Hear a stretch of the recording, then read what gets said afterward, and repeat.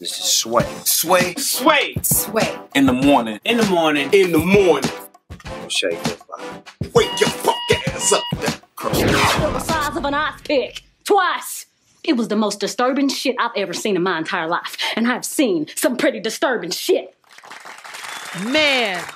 Sway in the morning, Shade 4-5. We be bringing it though. Hey. That is the voice of the one and only Miss Tara Thornton. We had to take it back first before she walked into this room, man. We had to do it. Rutina Wesley is here, citizens. Hey. Welcome her. Make it loud and make it proud in here for Rutina. I love it. Hello. Rutina, you don't know me, but I'm glad you're here because this was like a funny thing of mine. I was like, one day I'm going to meet her. And I'm going to tell her that long time ago, back in 1992, I did this show called Real World. It was the first season of MTV. And ironically, I became friends with the white girl from Alabama on the show. So I'm from Jersey City, New Jersey, the hood. And I became friends with this girl from the South. That part, right. And we were just inseparable. And we're still friends 24 years later to this day. And you and Sookie Stackhouse reminded me of me and my friend Julie the whole time. It's just been a fantasy to tell you this story I love of that, mine. no. I just wanted them to capture it, bring it into the new world, and they did that with True Blood. Welcome to the show. It is so good to finally meet you. Thank you. It's nice to meet you too. Thank you. What the hell was that audition like for that show? For True Blood? Yeah. You know, I remember auditioning in New York with Alan Ball, and honey, I went in there with props. I had a towel, an apron. I was not playing around with the Super Saver bunch scene when she's at work and she's like, job, and I went in there and I remember Alan was like, oh, you need that towel. I was like, no, this is my prop. This is my prop for the bar. Yeah. So when I go to that scene, I'm going to have my props because I brought props because I'm real serious about this part right now. Julliard. Right. I was real method. And I remember him just laughing and really enjoying me. And I was so nervous. And it wasn't until I went out to LA and tested for it that I really sort of was like, whoa, like this is an amazing experience. Just working with him in the room, Alan Ball was just, I really couldn't believe it, and it was a beautiful 7 years, glorious years, a family atmosphere. We were still happy to go to work in year 7, and that's kind of rare because sometimes, you get tired after a while. Yeah. And I never really got tired of the crazy. Like I kind of liked the crazy, high stakes that was True Blood, People still come up to me and they're like, let me check your teeth. Yeah. Let me see them eyes. Could you bite me? No, I'm not going to bite you. Maybe. That's so funny. We've had Alex Skarsgård here. We had Alex. Who played, why can't I think of any of their names? We had the Bill. Bill was here. Oh, Steven. Steven was here. We've had Deborah. I know that was her original name, her real name, the girl who played with the red hair. That's Deborah Ann Wall. She's amazing. Yes. She was here. We've had we've had the other one who became the wolf. I can never say his name. Joe Manganiello. Yeah. We had the one who became the president. He got killed. He was either a boyfriend or what was the president of the whole all event. Chris Maloney, or you talking Chris about Maloney has been here Dennis as well. O'Hare. Dennis O'Hare has been here as truth. well.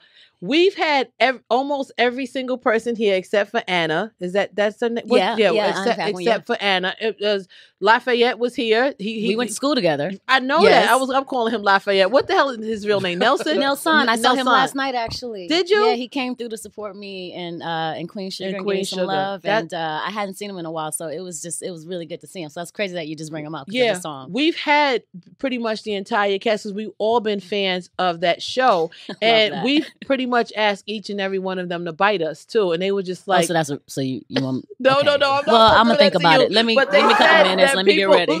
But they said that people always ask, it's like, why do you want this? I don't know. We became fans and became fascinated, and the connection with it for me was I didn't understand how come Julliard trained actors are so good at playing wicked, evil people. Like when you switched over to a vampire, I was like, shit, she's good. You know, you're really good. But then I did the history of it. A lot of people that's graduated from Julliard, Anthony Mackie as well. Oscar Isaac. He gets deep.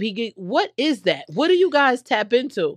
Everything, you know, we're method. Right. You know, they teach us a lot about, you know, script analysis and character analysis and, you know, voice, speech class, all that stuff comes into play especially when you get a show like True Blood. And what I loved about True Blood actually is it was so theatrical that I could really be out there with it. I could really use my voice. I could really sort of, the stakes were really high, so I could just be really out there and really use some tools that maybe I would only use, say, on stage in a play, because we did have some very, you know, the situations with like the group orgies in the middle of the night, stuff like that is like, oh, I don't really have no sense memory for this, but let me just figure it out.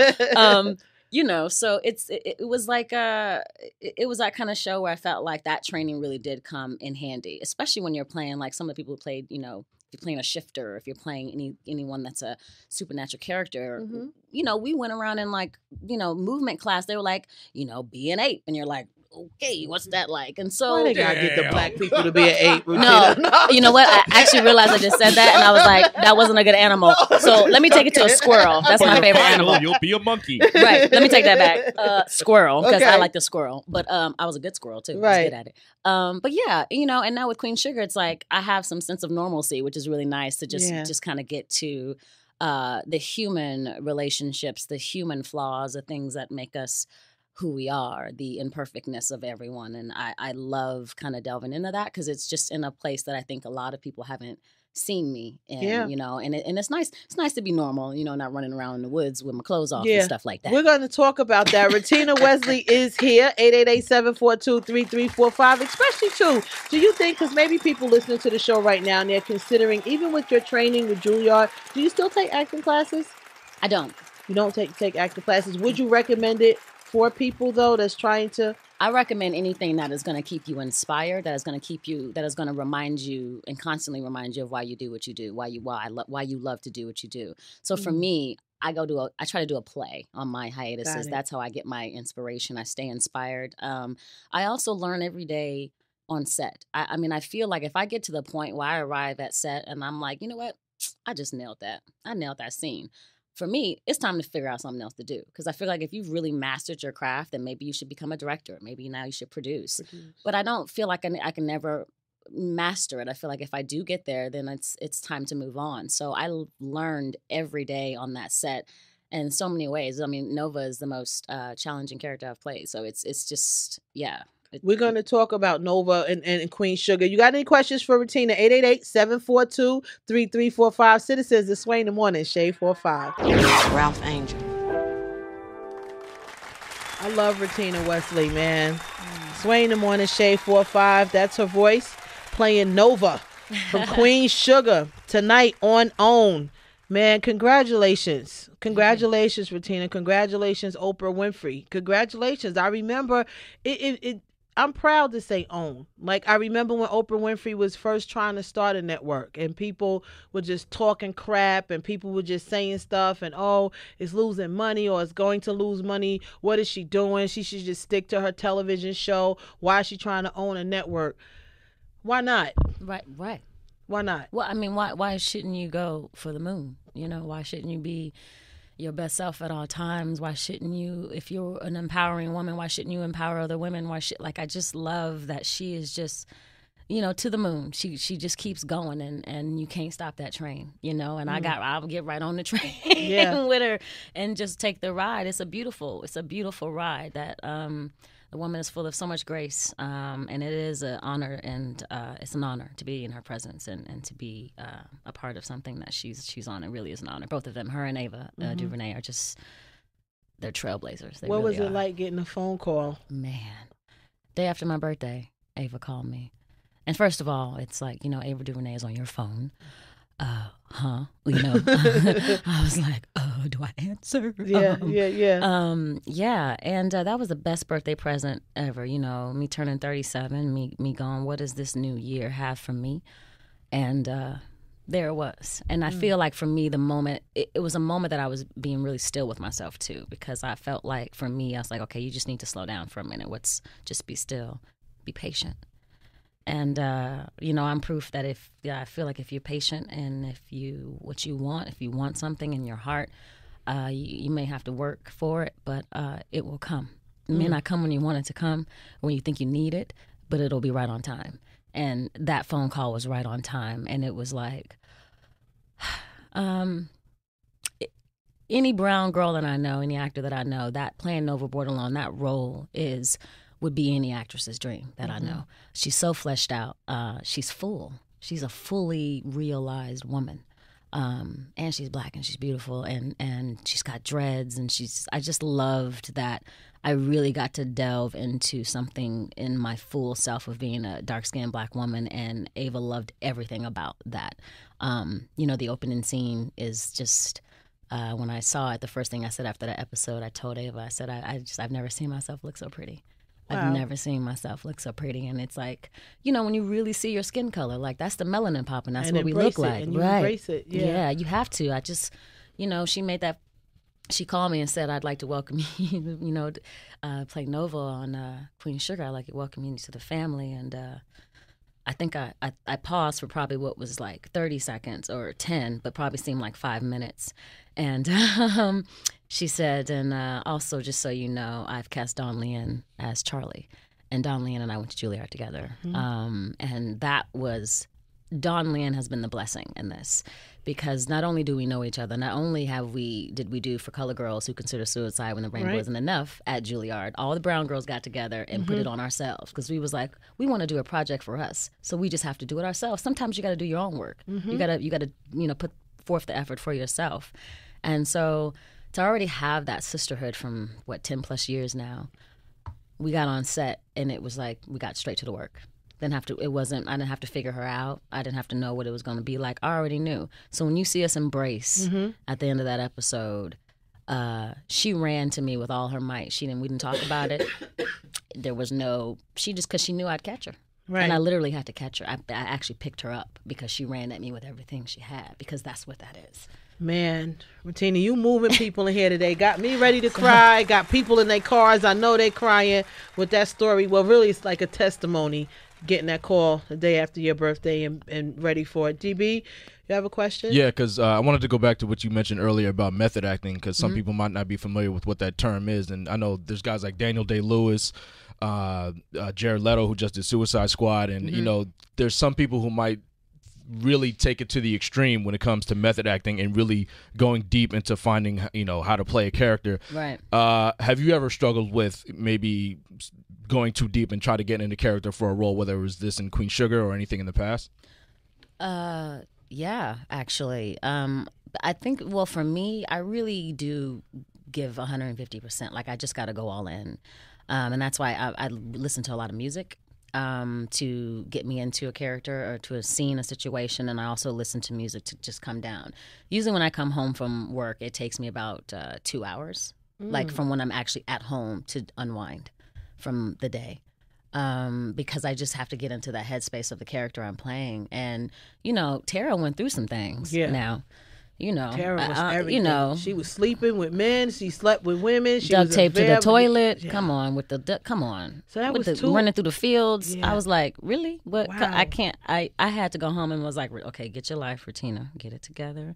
Let's breathe and let's put on some tunes. You know, let's get back to ourselves. You know, but I love method acting in a sense because it's like you really. There are some characters and some wonderful performances we've seen where we've seen people really transform themselves. Like I love Johnny Depp in a sense of like Edward Scissorhands. That is a character that it's like, you know, once he put those scissors on his hand, that was maybe his end of figuring out how that character moved around. And then maybe he's a little stiff. And so it's just, you do have to like really jump in there. And then there's some characters that you know, that if you're playing like maybe a lawyer or something, it's just more, I would say if I'm playing a character like that, I start with myself. I start with Rutina, and then I build upon that as I get the scripts and the story. So I always start with self. So, 888-742-3345 if you want to talk to Rutina. Hold on, we got some calls here. Robert, what's up? Calling from Chicago. How you doing?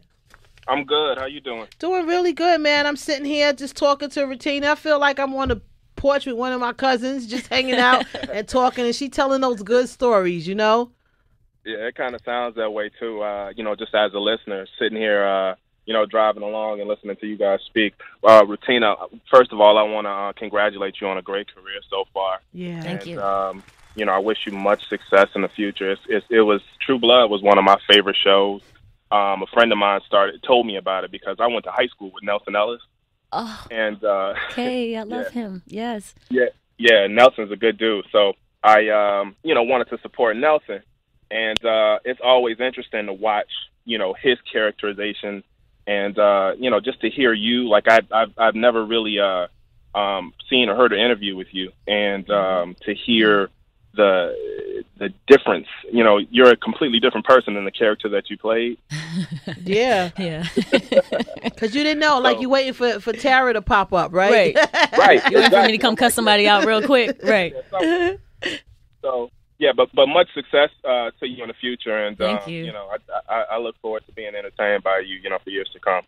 Robert, watch Queen Sugar tonight. It's on OWN at 10 p.m. Eastern, okay? Make sure you watch it. You in Chicago. Y'all got a rep for Oprah out there in Chicago. Right. At Harpo, that's where it was all started up. So make sure you rock with her, Robert. You're a citizen of Sway in the Morning. Thank you so much. And citizens out there, just support. Rutina, you on social media? Yes. You're active on it? Yeah, I'm more active on Instagram. Okay, what's getting your better Instagram? At Twitter. It's Rutina at Rutina Wesley Rutina _Wesley. Okay, yeah. Rutina RUTINA _Wesley. Make sure you hit her up. Let her know you heard her or Sway in the Morning. Thank you, sis, so much. Thank like you for this having was me. It's really a cool, and I appreciate you just sharing your story because it is inspirational. Especially when you said sometimes you have to do it yourself. Yeah. People just say no or they say this and you get the door slammed on you. We were having that conversation before you walked in today, and you have to just take those no's sometimes and use it for fuel to keep pushing forward. So thank you for sharing your story today as Much well, love. man. Thank you. Anytime. Just come back. It's Sway in the Morning, only On Shade 45.